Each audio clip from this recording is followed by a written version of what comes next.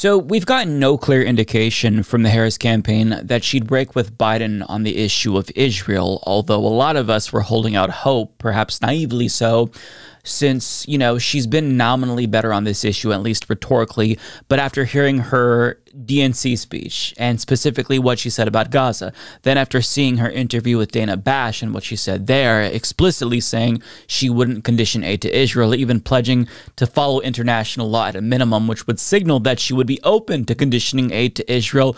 Needless to say, a lot of us found that really discouraging, to put it mildly. But apparently, there's still reason to be cautiously optimistic, emphasis on the cautious, or as I've previously said, cautiously skeptimistic.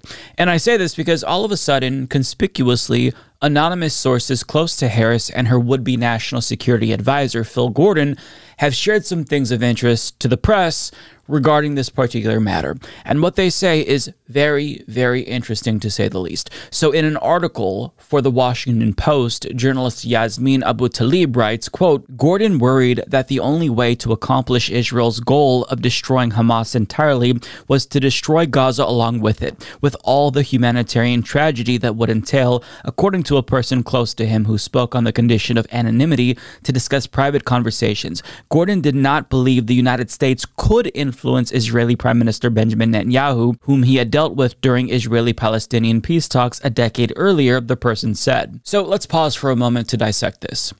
An anonymous source close to Kamala's likely national security advisor is saying that he does not agree with the Biden administration's policy on Israel. Full stop. In his experience working with Netanyahu on previous peace talks, he knows firsthand that you cannot move that man. So this is a tacit admission to the press that he's not only aware of the fact that Biden's approach has failed, but he knew that it would fail ahead of time. Now, it would be better if we heard whether or not Harris herself believed this, but Gordon has been working in tandem with Harris on this issue and has a lot of influence. This is her most trusted foreign policy advisor.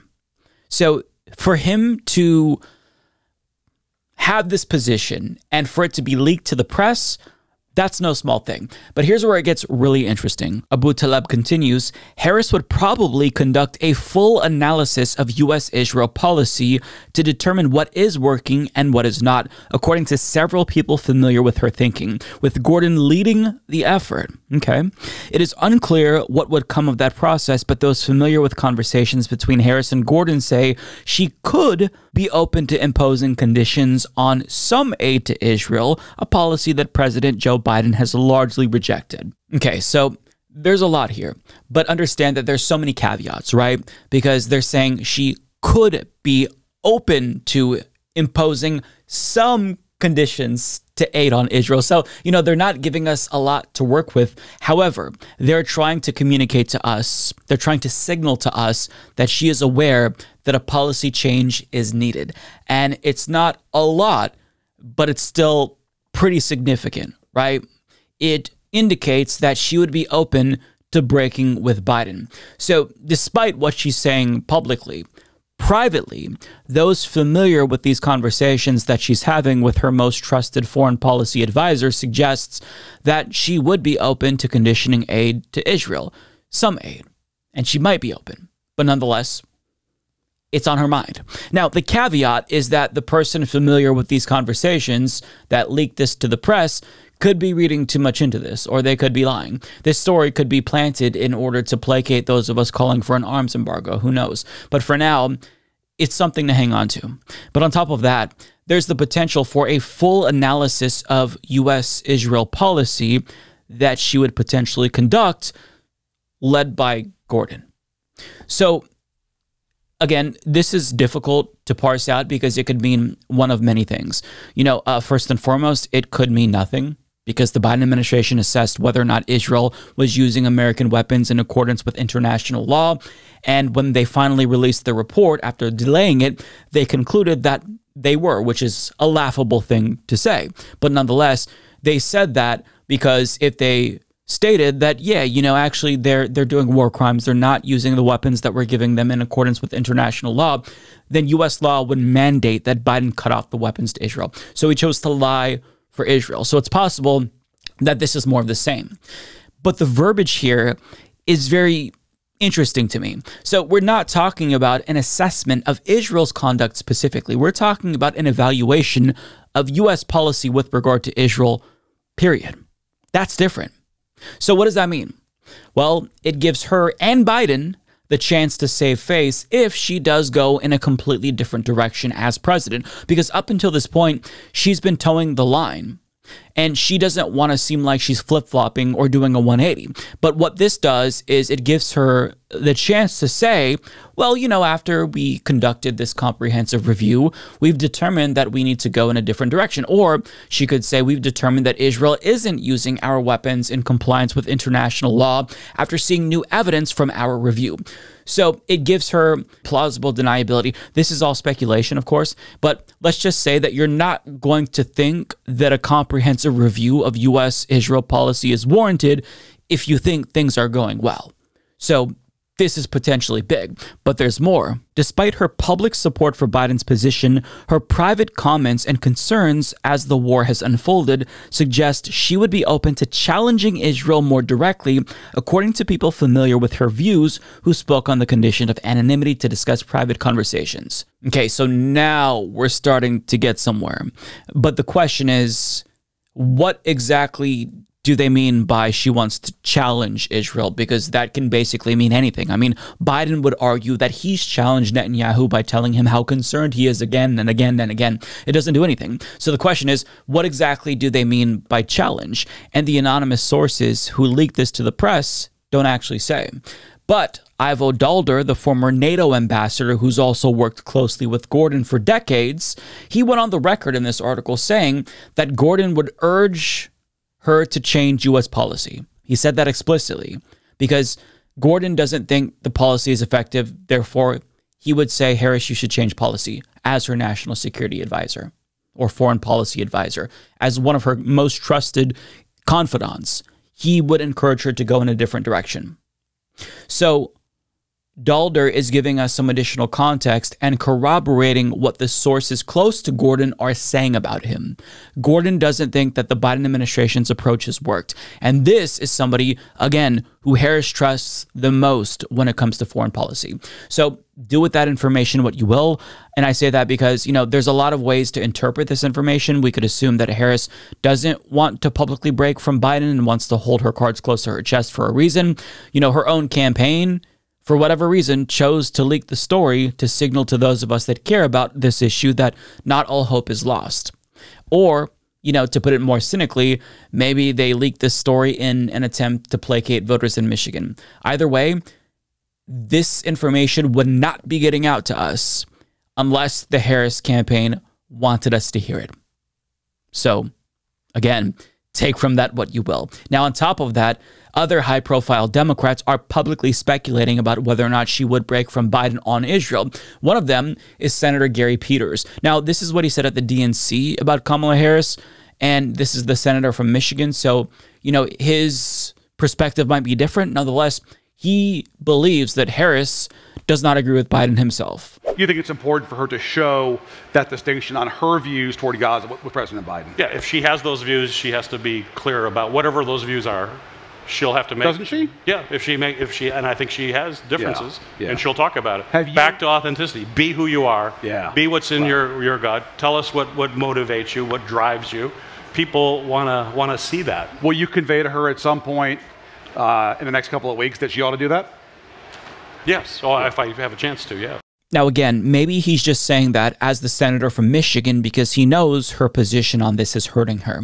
But Ro Khanna spoke to NBC News, and he basically echoed the same sentiment when he was asked about this article from the Washington Post. But he also said something important about Netanyahu at the start that we'll listen to. The hostage families themselves are saying that Netanyahu needs to actually be in the negotiation. Gallant, his own defense minister, has criticized Netanyahu in the cabinet for saying that the Fidelfi corridor, that Netanyahu is not willing to withdraw troops there as Egypt and the United States want. So I hope there's going to be pressure on Hamas and Netanyahu to end this war, release the hostages. Let me ask you big picture about something. This is according to the Washington Post, which says that Vice President Harris would conduct a full review, if elected, of the U.S.-Israel policy and could be open to imposing conditions on some aid to Israel. I know that that's something that you have supported. Have you been pushing her directly to support conditioned aid to Israel?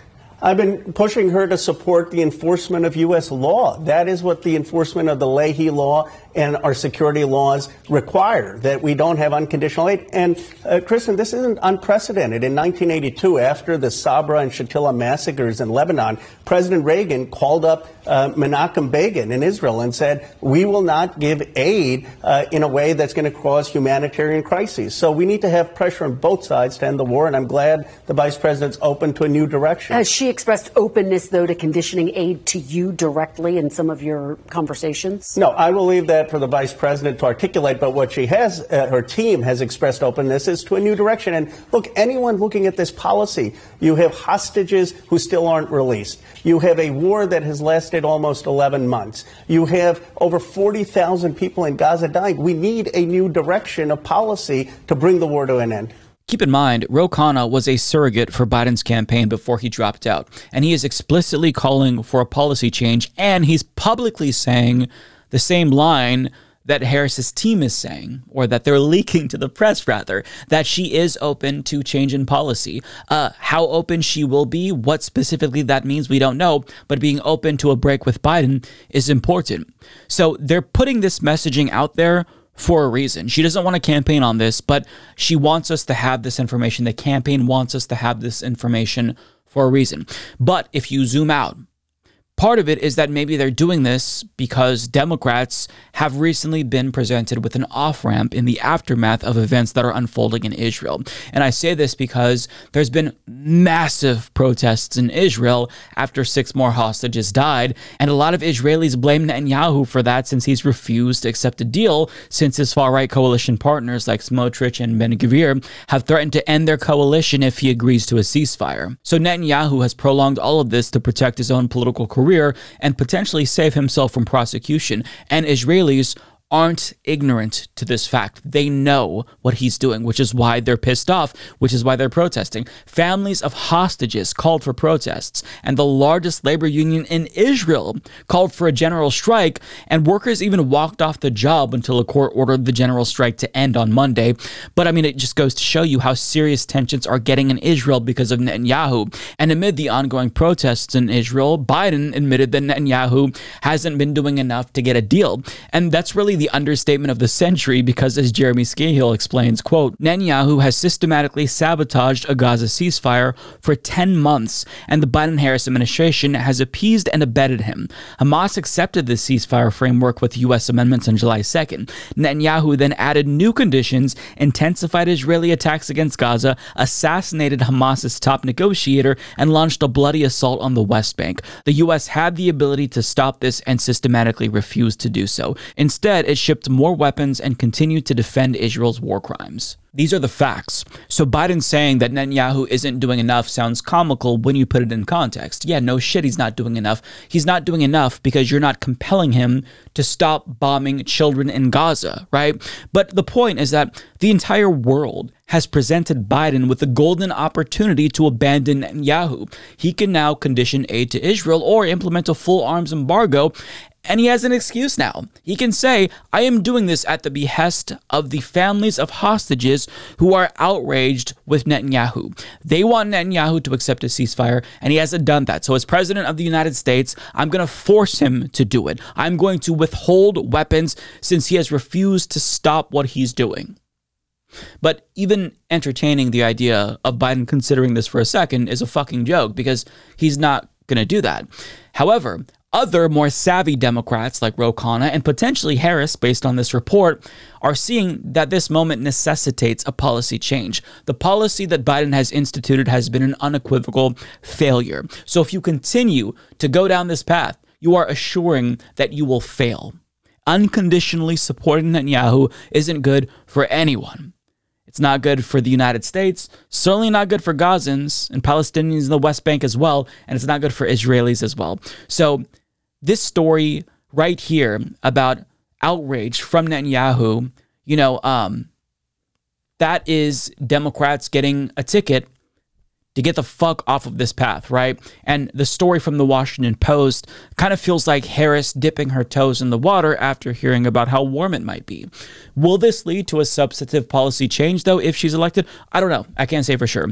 But I do feel slightly more cautiously skepticistic now than I did after hearing her interview with Dana Bash. You can say that that's hopium or copium or that I'm wish casting, but it's undeniably something to hang on to. It's not much, right? But it's a little bit. And I think that's important. I think that a 5% chance of a policy change is better than a 0% chance of a policy change. And I say that because Trump would not change policy. He's not going to listen to what we have to say. This is a man that literally uses Palestinian as a slur. And he just tweeted this disgustingly racist image of Arabs burning an American flag that says, "Meet your new neighbors" if Kamala wins. So, I mean, that's the kind of bullshit we have to look forward to if he wins. But even if it's not possible to move Harris on this issue, and all of this is just a ruse, and the story was planted to placate us, it doesn't matter. Because either way, she'll have to be pushed regardless, on this issue and every other issue. And that's true if Trump wins, it's true if she wins. Regardless, we're going to have to fight whoever is in power. That's the reality of American politics, right? And I think it's obvious that Harris is the better adversary, especially in light of this new information. That's the adversary that you want to fight in the White House. As Ole says, we're choosing our weakest opponent. And so the fact that she's signaling to us that she is open, maybe, possibly, to a policy change, I think that's really important. And yeah, you can do with that information what you will. For a third time, I've said that. But I mean, again, a lot of this is subject to interpretation and speculation. And, you know, we're dealing with limited facts here, so it's conjecture. But needless to say, you know, as somebody who cares deeply about this issue, I think that her campaign leaking this story to the press, probably deliberately, that's important. So I'll leave that there.